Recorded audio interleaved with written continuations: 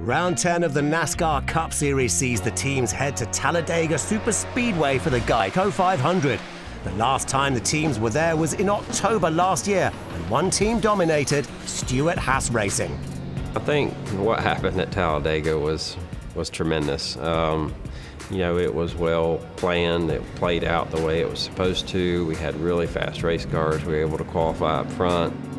It all starts at the shop, obviously building really good, fast speedway cars and consistent ones that are the same across the board. We had good energy in practice, we had good speed in practice, all those things, and then little did we know that we'd all qualify so well.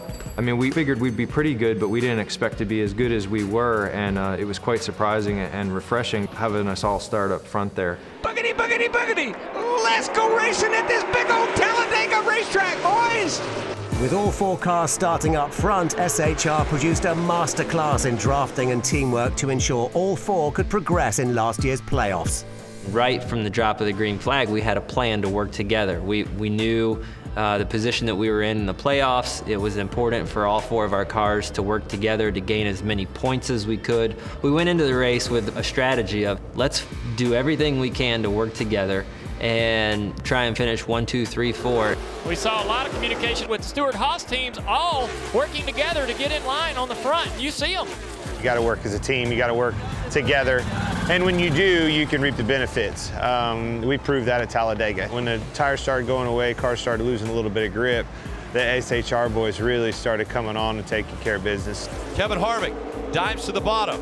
And once again, Stewart-Haas Racing falling into line. To have four cars from one organization be able to just literally pull away from the field, that's never happened at a restrictor plate race. The goal was to try to get them together like that. But when they saw the results of how they were able to sit there and work together and actually pull away and separate themselves from the field, they really locked in on that concept. What an incredibly dominant performance we've seen from Stewart-Haas Racing through the first two stages.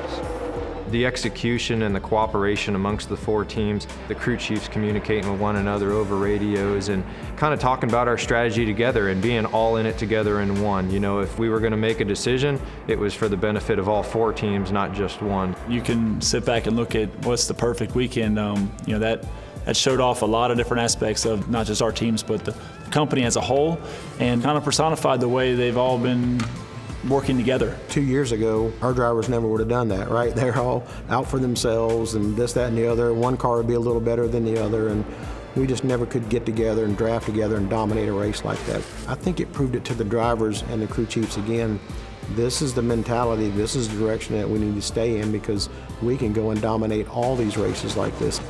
Having obliterated the opposition, crashes led to overtime that left two of the cars out of fuel, but a 1-2 finish still meant a near-perfect day.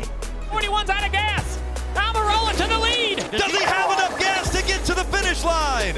Aric Almirola is going to win at Talladega. In the end, it all shuffled out, and Aric won the race, thank God.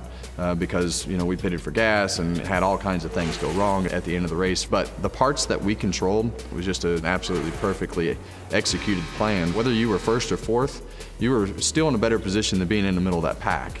And we took our fast cars and were able to bring home a win for Stewart-Haas and get Aric to victory lane. This was an incredible race.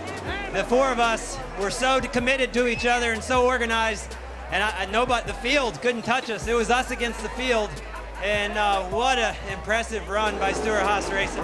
It's something that in my NASCAR career, since I've been involved, I've never seen what happened at Talladega happen.